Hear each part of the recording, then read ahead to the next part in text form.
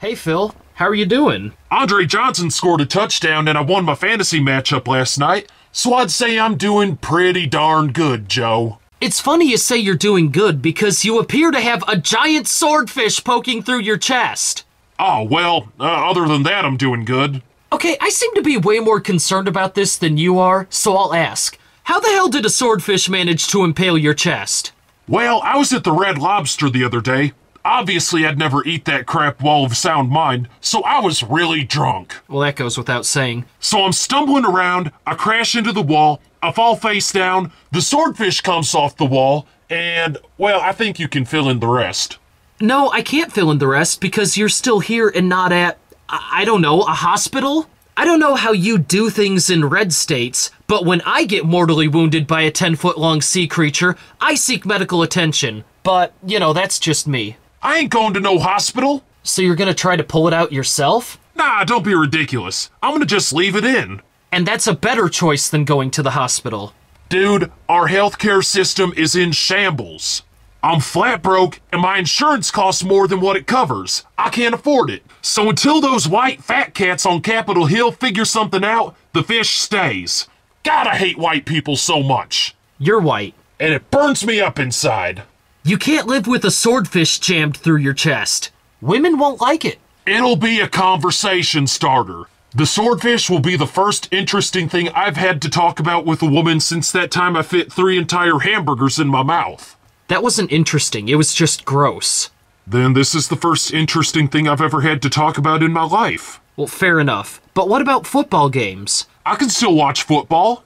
Think about the congratulatory chest bumps we give each other when the Colts score. You literally kill me if you give me one.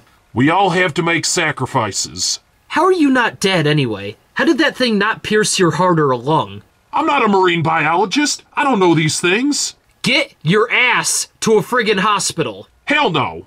Don't worry, help is on the way. Who said that? Down here. Did you know that Geico now offers health insurance? It's true. Now a 15-minute phone call could save you 15% on your next hospital visit. Just call us right before you leave for the hospital, and we'll take care of the rest. Is that really true? Don't take it from me. Just ask these satisfied customers. I accidentally severed my carotid artery shaving. I've been on hold with Geico for 5 minutes now. But I've only lost a pint of blood so far, so I kinda like my chances of survival. I found out I had a rare heart condition, and I needed life-saving surgery, or I'd be dead in 2 months. I had a choice between dying or getting the surgery and living under a crushing boulder of debt for the rest of my natural life, robbing me and my family of any sort of meaningful or fulfilling existence. The 15% I saved with Geico slightly tipped my decision in favor of living. I called Geico when I got my penile implants. This particular procedure isn't covered by them, as it's, non-essential. But I still enjoyed bragging about my new package to the friendly customer service rep. You see? Geico can give you what you need at a fraction of the cost. Okay, you convinced me. I'll give them a call right now. Thank you for calling Geico's health insurance service. Our next customer service rep will be available in 10 minutes. Please enjoy the music while you wait. Put my hands up to play my song, the butterflies fly away. Nodding my head like yeah, moving my hips like yeah. Got my hands up to play my song, and know I'm gonna be okay. Oh God, no! F this, it's not worth it. I'm keeping the fish.